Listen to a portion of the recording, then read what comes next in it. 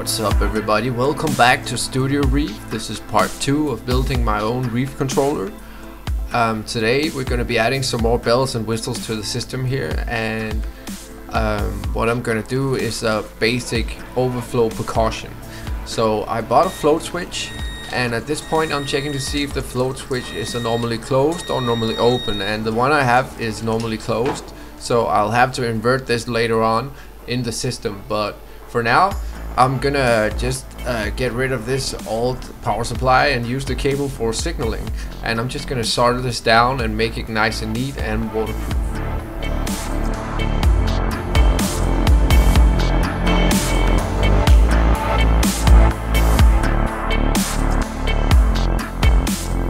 So there we go. Now I need to drill a hole through this old DVD cover, and the reason I went with the DVD cover is because when I measured my overflow box back in the day when I built the tank, I actually used a DVD cover for the spacing of the glass, so I know that this will fit exactly on top of it, so I can just nudge it in. And on the floor there you see I have a suction cup that I'm gonna put on the glass behind it just to make sure that it stays in place.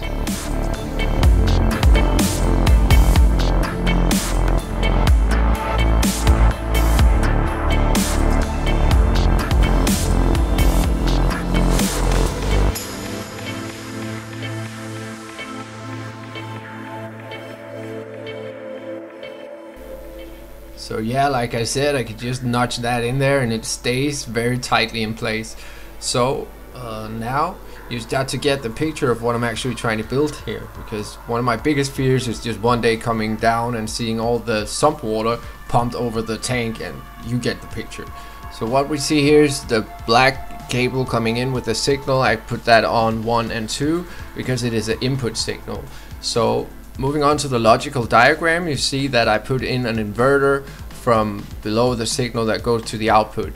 And the reason I did this is because it's a normally closed switch and I need the signal to be normally open. So moving on to the second relay, I have my return pump set up and I can define a formula, and when I flick the switch I can actually see that it goes from false to true and false to true. So I have a good connection here and things are looking really nice. So moving on, I have just built this up a bit with an and that means that I can also overrule it from my phone.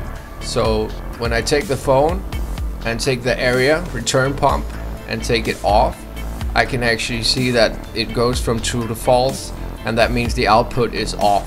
So now I can try and actually see what happens when I take this into reality. So my hands were shaking a bit, guys. I was really doing this for the first time, just shooting as I was going along, so no pre-testing was done.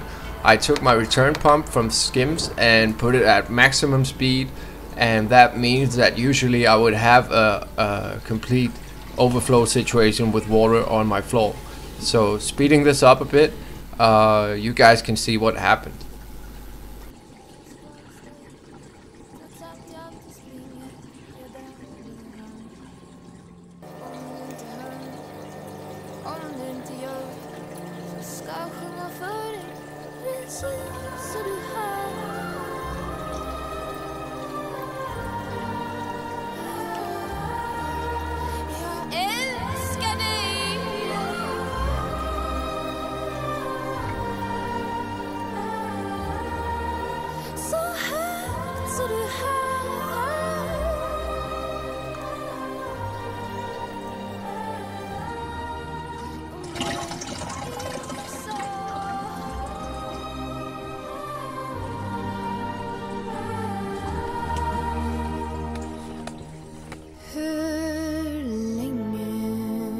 So yeah, I would call that a success. So with my Android tablet here, I'm just going to show you the setup of what the controlling part looks like, and that is basically just set up to go from on to off, and I can oversteer whatever time profile is running, or I could change the time profile, but in this case I'm just showing you that I can control it wirelessly, and I could do this of course from anywhere in the world.